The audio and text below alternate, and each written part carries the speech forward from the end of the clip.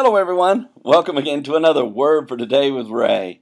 I'm always so blessed to think about those that are listening to this podcast and perhaps reading the blog that goes along with it, whatever it happens to be, that mostly that you're just learning the Word of God. You know, the Word of Ray is, it's a catchy phrase. I get it, the Word for Today with Ray. But it's just a means of being able to communicate what God is sharing with me and wants to share with all of us. And so my prayer is that you'll be inspired to read the Word of God on your own and let the Holy Spirit teach you and guide you. He uses people to help teach His Word. He made teachers, and that's basically all I am. I'm just used by God and using the things that He has given to me to share with you. So let's go to Him in prayer today. He's our true teacher. The Holy Spirit's the one that guides us into truth. And let's ask Him to be with us.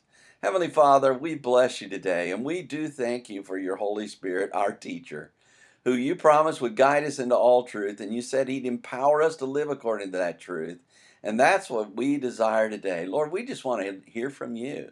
And so we ask you to open our hearts and minds, our eyes and our ears to be able to receive from you that which you'd have us to know today. And may we be able not only to retain it in our knowledge, in our thinking, but also to live it out in our lives.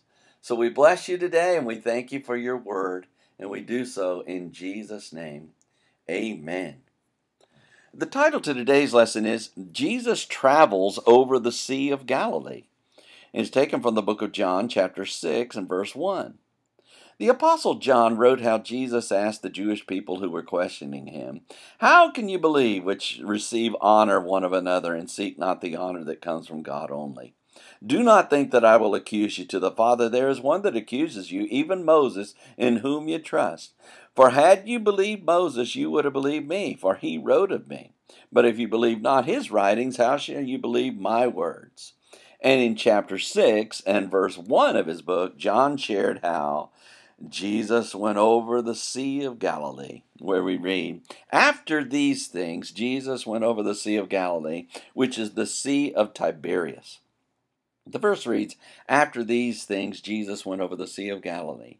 John began with the words "after these things," or behind the questioning and responding to the Jewish leaders. Jesus went over the sea, which means the Son of God, the Savior of mankind, and God incarnate, whose name means Jehovah is salvation, traveled, journeyed, or sailed beyond and to another side of the body of water of Galilee, or pertaining to Galilee, which means circuit and was the body of water and name of a region of northern Palestine, bounded on the north by Syria and on the west by Sidon, Tyre, Ptolemais, and their territories, and the promontory of Carmel, and on the south by Samaria, on the east by the Jordan.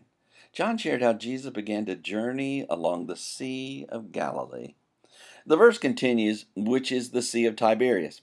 John added the words, which is the sea, which means that is the body of water known as of Tiberias, or from the Tiber as river god.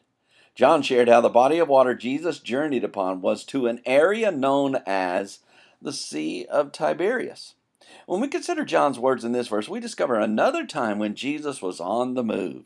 Jesus traveled from place to place and often relied upon boat travel to get he and his disciples from one side of the Sea of Galilee to the other.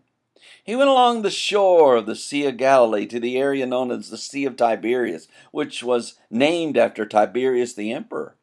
Jesus would minister to more people there, and when we understand He is willing to go anywhere people might be saved, we learn just how passionate He is for people to be forgiven of their sins and live with Him forever. Let all who think through these things yield their lives to Jesus, who is on the move. Next time, John shares how a great multitude followed Him. So read ahead, and we shall join together then. Until tomorrow, there is more. And may the Lord bless you and keep you. May He make His face to shine upon you and be gracious unto you. May the Lord lift up His countenance upon you and give you peace as you continue to study His word. In Jesus' name.